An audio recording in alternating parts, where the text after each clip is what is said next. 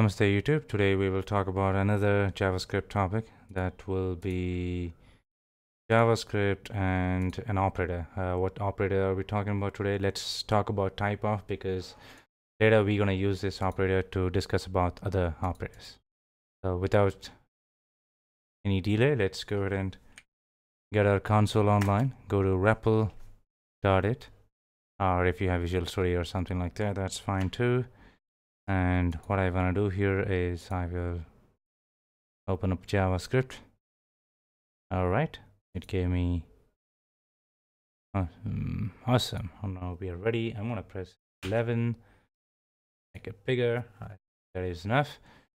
Okay, so what is a typeof operator? Well, a typeof operator is something which will tell you the type of an object. Let's see, type of hello is a string. Of course, it's a string. We all know that it's a string, right? Now, type of 1, that's a number. Type of, this is a string, so that's a string.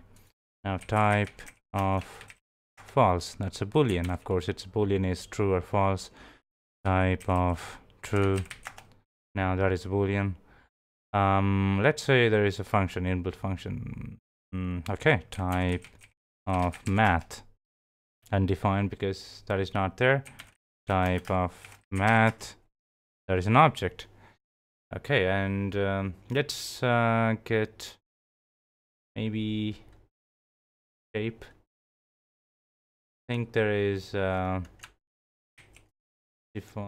another our own function. Let's have that way. Ladder new function 2 plus 2, right? Now I will say type of adder, so that is a function.